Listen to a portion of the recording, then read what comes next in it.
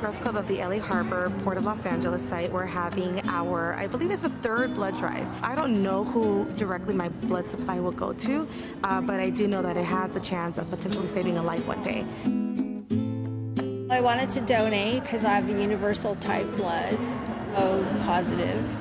Since there's a shortage, you know, and they had the blood drive, I said, oh, well, might as well do it.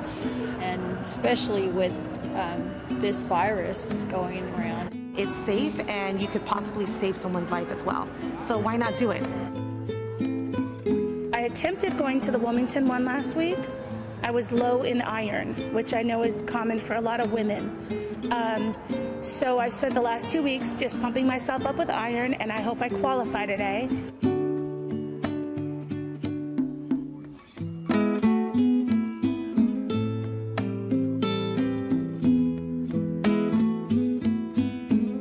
We all should do our part, do what we can, whether it's staying home, whether it's wearing these uncomfortable masks, or whether it's donating blood. We all should do what we can to get through this together.